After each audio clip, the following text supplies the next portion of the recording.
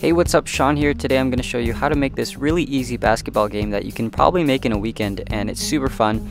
By the way, if you're new here, this channel is all about making creative and inspiring DIY projects, so if that's something that interests you, please consider subscribing. So without any further ado, let me show you how I made this.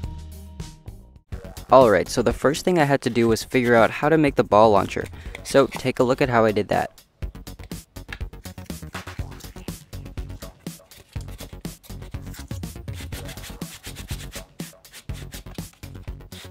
And this is a two-player game, so I did have to make two of these, of course.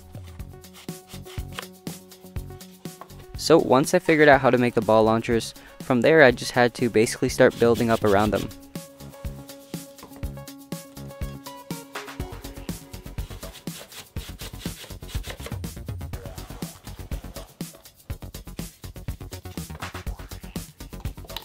And just to make the buttons a little bit more ergonomic, I simply just glued on these circle pieces on top.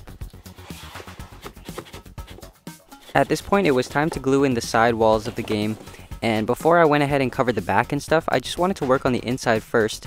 That way it would be easier to access, and also to prevent the ball from getting stuck in this little gutter here, I just added some more ramps to help funnel the ball into the hole, and that worked pretty well.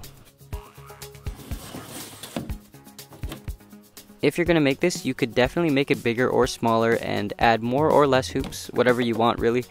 For me, I decided that 3 hoops on each side would look good, so I went with that. After I made the hoops, I just went ahead and added some ball compartments that would store the balls and keep them in their respective piles according to how many points you score.